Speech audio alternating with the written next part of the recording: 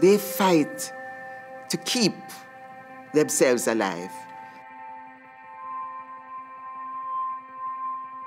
They come from some of the most volatile areas on the coast of southern Jamaica, and there are some real issues in those communities, real issues.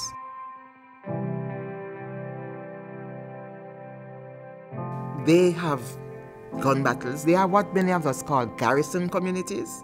A lot of them earn their living from drugs, violence, poverty, lack of hope. It pains my heart sometimes when I see these students who are full of everything, with so much potential to do so well, but they don't see it. Their dream is not there. They figure they are less than, that they will never become any better than they are. And many times they are told that. They are told that by the society. They are told that by the circumstances that they are in.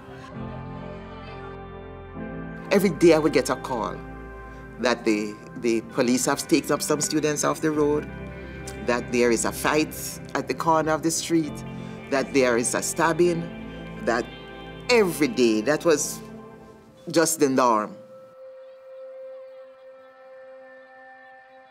These classes weren't settled. They would spend the entire time trying to get the class to settle down, to do any kind of teaching. There was just this frustration. We tried everything. Everything that we could try. We brought in all kind of speakers. We brought in trainers to train them on all kind of new behavior. We tried everything. In Jamaica, the word meditation is not a good word. Something must be wrong with you, or you belong to some weird faith or something. And so, initially, when I heard about transcendental meditation, and I'm saying, no way am I getting involved in that, no. I'm very close to a Catholic priest in Jamaica, a Jesuit, Father Peter, and I told him, and he says to me then, Margaret, how you think I last? I said, how you mean? He says, if I didn't meditate, I wouldn't last.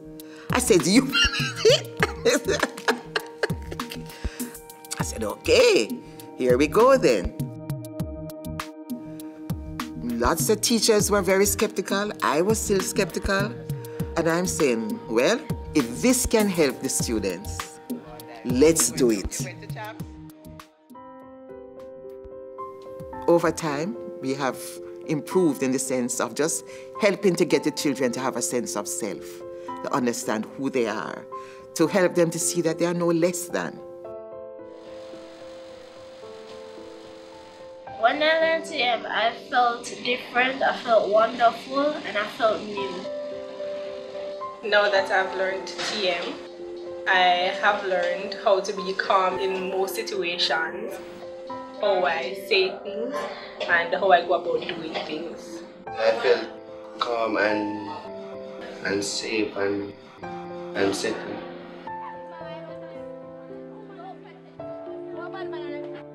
I got my report from the Dean of Discipline.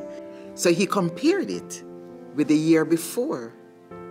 And already we have seen the drastic decrease in the number of fights and suspension. It is there now, documented.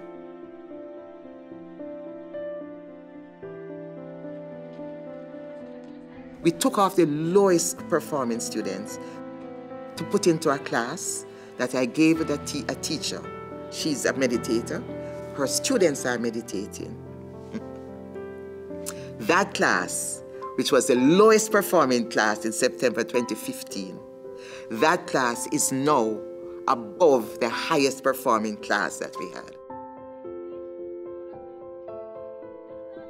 We had another class where it was a class of about 23 students who were very disruptive. The class just settled down. That class just changed completely from being this disruptive class to the class that but now we are getting student leaders from. So I'm saying the struggle is on, fight is on, but we are going to go through, and we are going to make the Holy Trinity High School a school where quiet time, where quiet meditation is practiced, because we have to show the rest of Jamaica that, listen, change had come, change can come.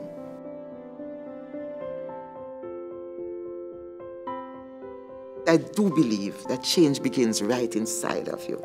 And so if we can get that change within each one of us at Holy Trinity, the change from within, we will change the school, and we will in turn change the community.